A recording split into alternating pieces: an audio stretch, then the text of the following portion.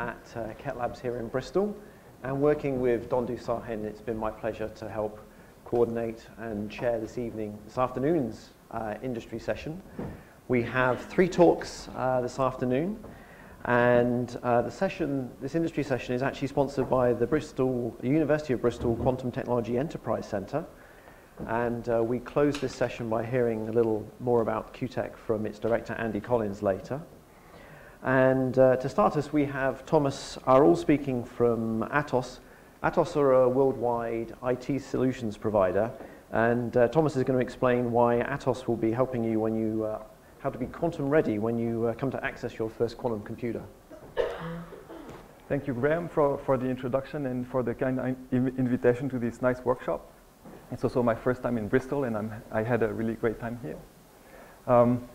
So my name is indeed Thomas, and I work at Atos in France, and I'll be talking about the noisy simulation of near-term intermediate-scale quantum processors.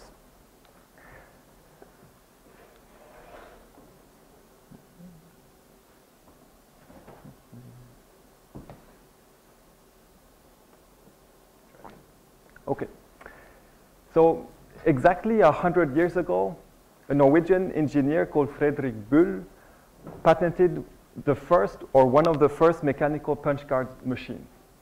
The Bull company, which was based on this patent, then spent most of the 20th century designing HPC systems that took advantage of the first quantum revolution and the first transistor that is shown on this picture.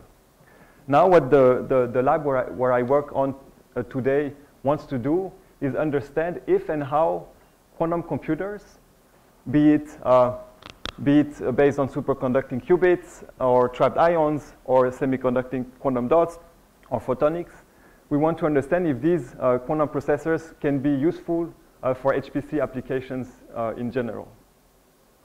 And to reach that goal, we believe that software is very important. So this is a bit of a controversial slide because here it's more of a physicist audience, and we believe that good qubits are very important and they're a necessary condition to reach a useful quantum computer, but we also believe that building software around it is also very important. And there are many reasons for that. First of all, there are very few known quantum algorithms. You all know of Shor's algorithm, Grover's algorithm, but in fact it's just a few tens of algorithms, and we believe that there's a lot to be discovered here.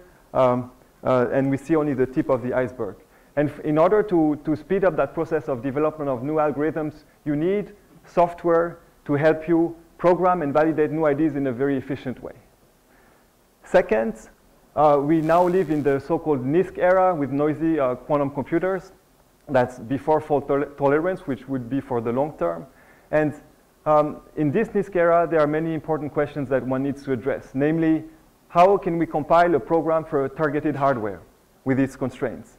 Can we design noise-resilient algorithms? And can we make something useful out of analog devices, which are basically what is already now in physics labs? Or do we really need digital approaches? Or can we make a blend of both to build something useful? And on the application side, so something which is not necessarily related to physics, I think we can claim that there are not yet killer apps that have been identified in the sense that there is not yet an application where it has been shown that a quantum computer of today with noise can be useful. And this is something, and in order to understand whether such a killer app can occur or works, you need to have a platform to efficiently program a quantum and classical interface and test your ideas in a way that you know it will work the same way on a quantum processor of the near future. So for this, you need to have simulation tools, you need to have programming tools and optimization tools. And this is what we propose as a special, so we propose a special purpose classical simulator, which is called the quantum learning machine. It's not the machine learning, it has nothing to do with machine learning. It's really a machine that we see as a way to accelerate the process of learning how to program in the quantum world. And it comes with quantum programming libraries because we believe that if you want to build code in an efficient way, in the same way as when you write a C++ program, you don't have to write every time what is a plus, an addition, or a multiplication.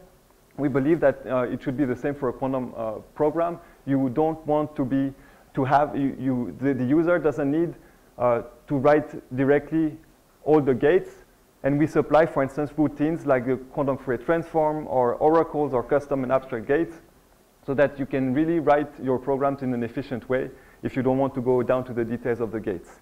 We also provide optimization strategies in order to adjust or adapt your program to constraints of the architecture. And I will come back to that in a concrete fashion on a concrete example. And once you have optimized your circuit for a given architecture, you can simulate it either in an ideal fashion, in an exact way, in order to have an idea whether your ID works or not. And once you know that it works, at least in principle, we also provide noisy simulation tools that come in various ways. So as you know, noisy simulation is a very difficult task. It's an exponential task, and so we provide simulators which are very efficient to perform that task. And we also provide application libraries where if you don't want to program yourself the full quantum program and you want to play with ideas like variational quantum methods or quantum approximate optimization algorithms, then we also provide this kind of libraries as Python libraries. So that if as a physicist you just want to play with these ideas and then specify that you have a noisy simulator or a noisy QPU, that you can do this full simulation in a few steps, as I will show in the demonstration. And importantly, we also are compatible with other existing architectures so that if you want to run your algorithm once on your simulator and then just change the box that represents the simulator by an actual processor, like for instance IBM's freely available processor, you can do it very efficiently with our machine. So you're really not stuck with a given language. You can interchangeably go to other languages. And just to give you an idea that we do good work, so the simulator that we propose is a special purpose simulator that has a lot of RAM. It has a couple of tens of terabytes of RAM, which is very different from a supercomputing architecture. You don't have to do OpenMPI. And therefore, when you see these results, so let's compare, for instance, the red curve is our simulator, one of our simulators, and the black curve here with stars is the same code from IBM installed on our machine so that the comparison is fair. And you see that there's an order, there's a factor of 10 between the speeds of both results. And if you now look at the best result of IBM that they give using their own supercomputer on their website, they obtain this curve. So we are still faster than IBM, which may not make a lot of sense, but still at the end, if you obtain your computation in 10 times faster, you can do 10 times more, you can test 10 times more ideas. And we have so a couple of customers which are both academics, so for instance, national labs in the US like Oak Ridge or Argonne, as well as industrials like Total, which is an oil company who wants to understand before they can really put their hands on an actual quantum processor, they want to understand how to program it and whether with noise they can still get something out of it for the applications that they want to look into. So now, since this session is called My Life in the Quantum Industry, I'm going to give a very concrete example. At the beginning, I thought I would do an on-live demo connecting to France, but because of Brexit, I decided the connection was a bit unsure. So I will just show screenshots, but believe me, the time it's almost instantaneous, because I will take a very simple circuit, which is a 5-qubit Fourier transform. So now, just to give you a bit of background, so here I will take a digital example, so gate-based model, and this is a quantum Fourier transform. So if you open a textbook on quantum information theory, like the Nielsen and Schwang, you will see that a quantum Fourier transform can be realized by this circuit with a state preparation, where you can encode an input state, then you apply some gates, Hadamard gate, control phase, etc., and then you measure several times your state to get the output distribution. in theory, with this algorithm, you get exponential speed up over the fast Fourier transform, which is the quickest algorithm known to date for classical algorithms.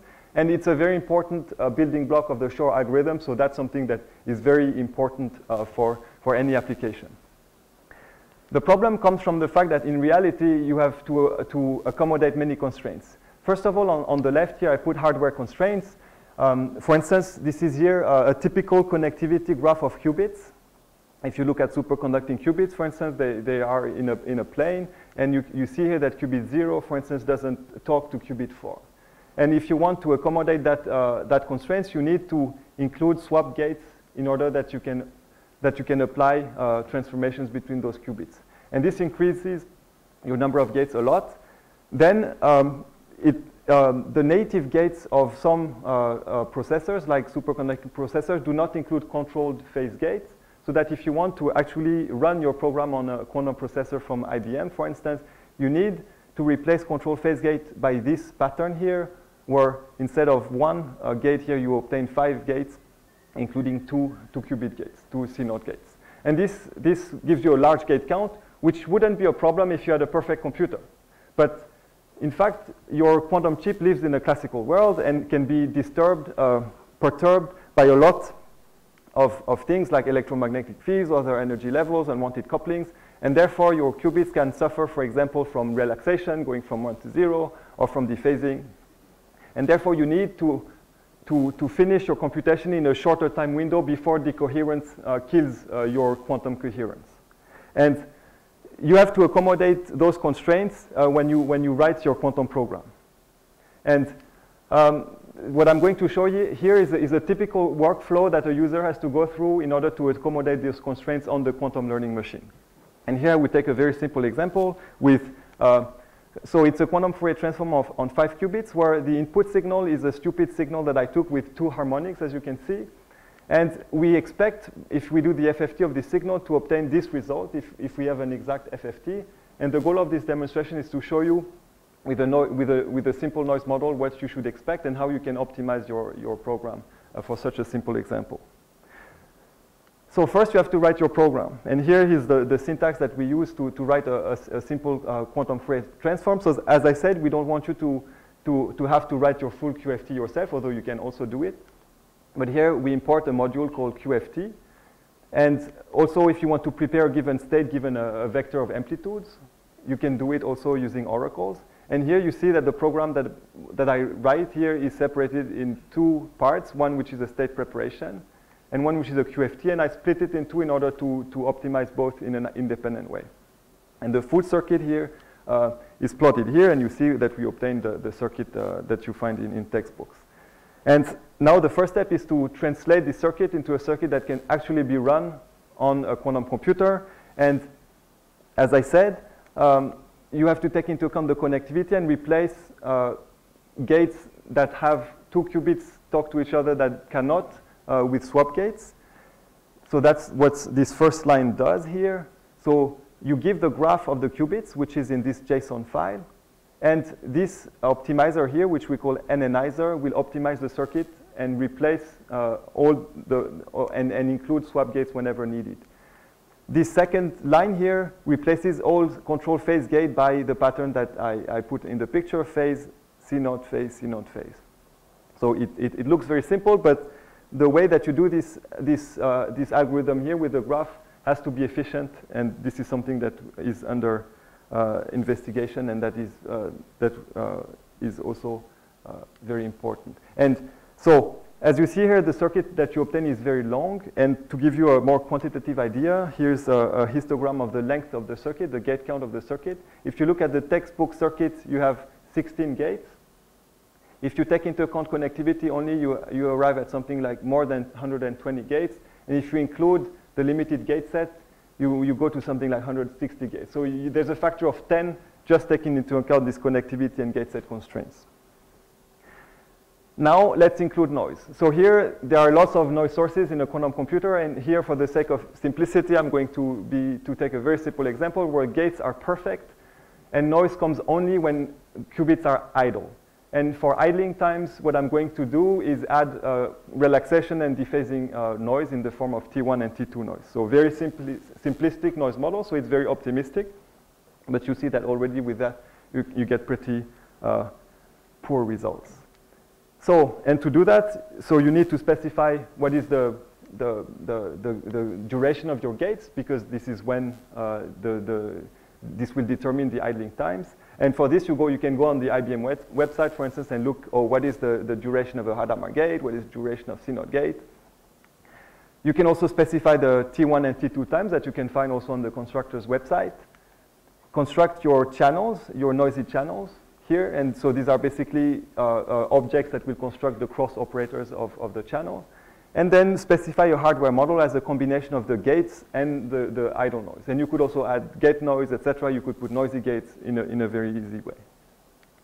And if I now plot, taking into account these gate durations, the actual sequence of gates of this algorithm, you see that there are large portions of time here where the qubits are idle, and this is where noise will destroy our results. And all the blue gates here are CNOT gates, and we see basically only blue because CNOT gates are the longest gates in the algorithm. And this is a bit of a busy slide here. This is the actual computation where I just want you to look at the way that we instantiate a simulator is by using this notation of a quantum processing unit, a QPU. And we did it in such a way that later, if you want, you can replace directly this QPU in your script by an actual QPU, for instance, by IBM or Bqit or a photonic chip, and that will work directly. And this is really our intent, that you can benchmark your code on our simulator and then directly switch to an actual QPU in a very easy way. And you see the final result here. The blue curve is the perfect result if I have an ideal simulator. So this is the blue curve that I expected. So this would be the FFT result, basically. And if you now include the noise that I was talking about, you see that you have spurious peaks appearing here. And the order of magnitude of errors that you get is of the order 20%. So it's a huge error rate just for a 5-qubit circuit. So you see that there's work to be done. And here I'm going to show you something to show you what one can do as a very simple way of improving those results. I'm going to take into account the fact that I can commute some gates. And using these moves, so here it's a long list of different commutation patterns that I can use. Using these commutation patterns, I'm going to try to optimize a cost function that I can choose. And here I chose a very simple cost function here, which I'll call a metric, which takes the circuit as an input and returns the total idling time as an output. And now using an optimization technique, which here in this case is a simulated annealing technique, I'm going to use this move to reduce this cost function. And it takes it takes in this case 10 seconds. And the results that we obtain are the following. So let's look at this histogram, which presents the fidelity as a function of the different circuits. So if I have a universal circuit or universal hardware with a complete gate set and infinite connectivity, I obtain a fidelity which is really high. It's a very small circuit, 5 qubits. If I take into account connectivity only, then my fidelity drops to 80% roughly. If I now take into account also the fact that the gate set is limited, the fidelity drops to something like 76%. And if I now use this optimization that I just presented by annealing, the result, the fidelity increases to something like 84%. So it's not perfect, but it's just a 10-second computation. So and it's a very small circuit, so there is not a lot of leeway to do the optimization. So it's just to explain to you that in a few lines of Python, you can do these optimizations and then try to test them on the actual hardware, which is probably the next step that we should do. And probably it won't look like this because the CNOT gates in the IBM hardware have a pretty poor fidelity at the moment. And this is it. So if you have any questions, I'm happy to answer.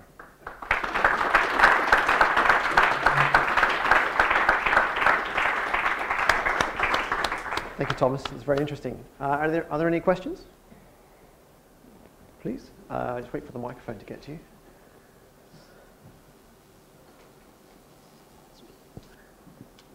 Hi, thank you for the talk. Can you comment on which methods were you using on the simulations that you were doing in the examples, noisy case, non-noisy case? So here the non-noisy case is a very simple simulation method where, so basically we represent the vector, the psi vector as 2 to the n amplitudes, and we do brute force simulation using matrix vector multiplication.